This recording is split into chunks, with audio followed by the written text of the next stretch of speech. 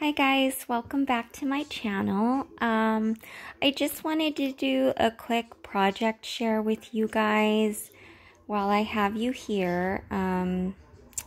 This is a loaded envelope that I made for a swap.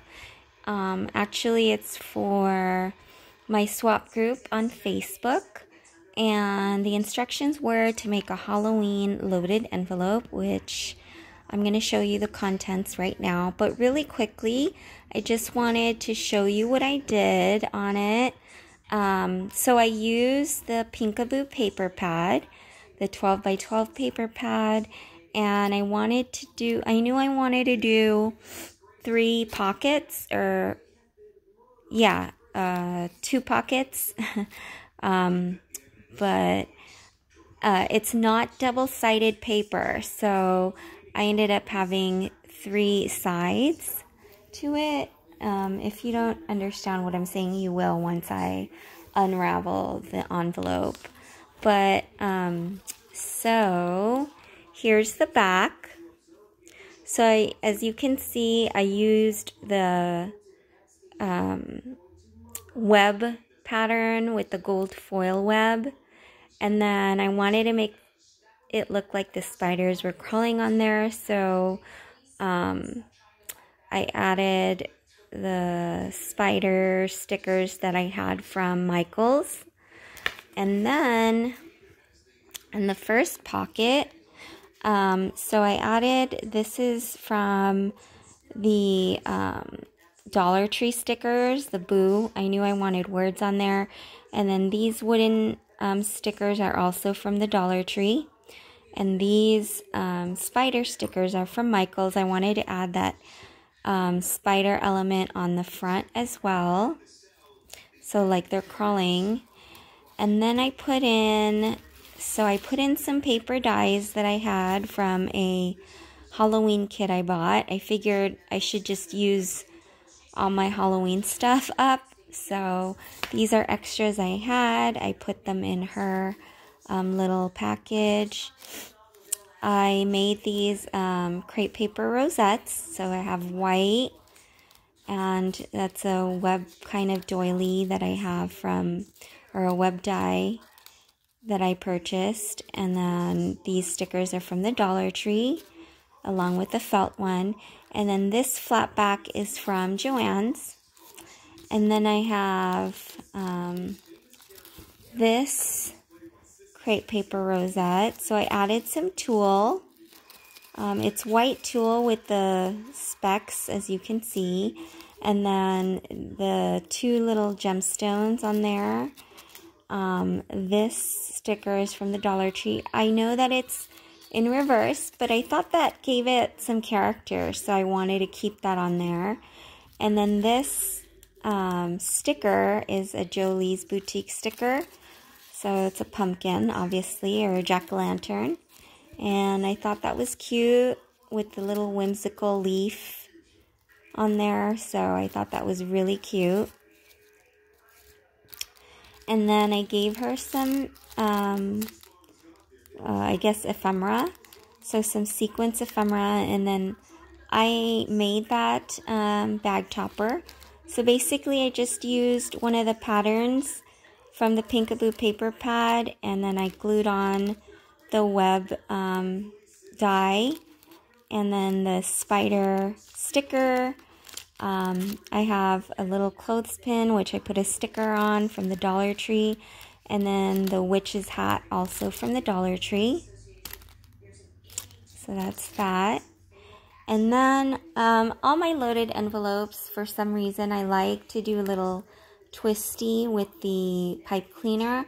There's nothing it's attached to. It's just a gold pipe cleaner that I like to do a twisty on. So I thought that was cute and tied in with the gold foiling of the paper.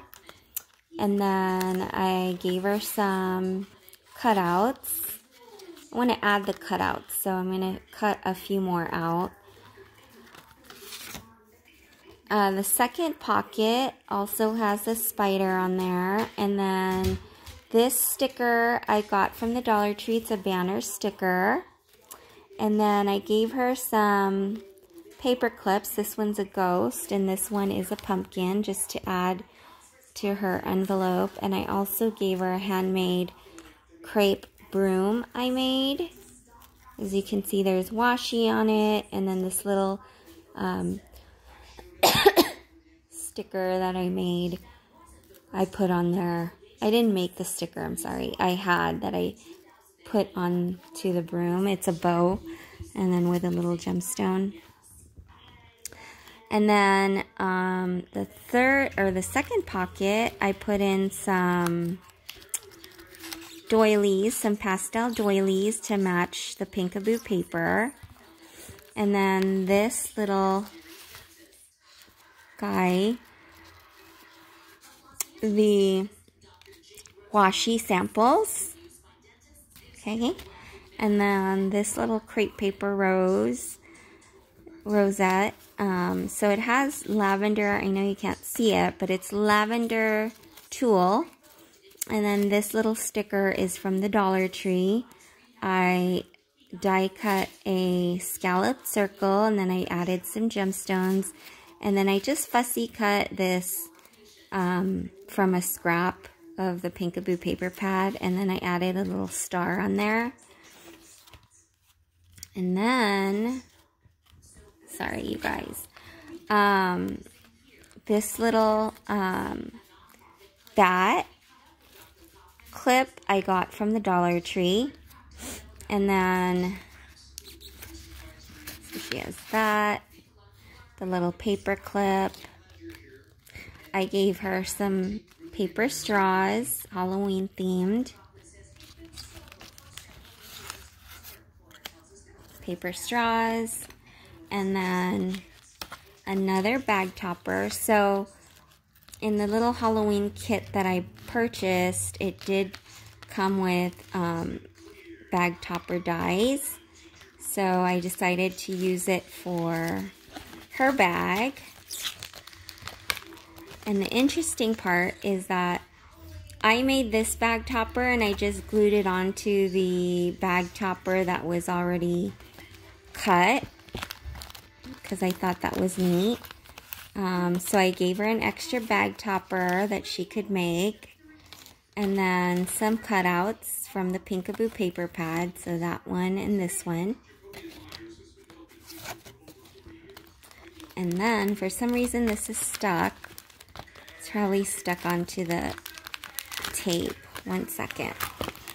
Let's see here. What is it stuck on? Stuck on something. There we go. So I gave her this. I totally did not use these stickers from Michael's. So I gave her these. They're bedazzled skeletons. And that's the third sheet. I really love this ghost, so I wanted to use up the paper. I had 2 full pages. So I wanted to use up the paper, and then as you can see, I just added washi at the top there just to decorate it. I added the black scalloped washi, the glitter washi, which is my favorite, and then the thin washi. And then I added a paper die, a butterfly paper die from the Halloween kit I bought from Nifty Crafty Me. And I'll link her below. She does not have a YouTube, but she does have a Instagram. So that's what the envelope looks like empty. Okay. And then the back. And this is for Regina. I believe she does not have any type of social media except Facebook. So I hope that she really likes it. And I want to thank you guys for watching. Happy Halloween Eve. And I will see you soon. Bye, guys.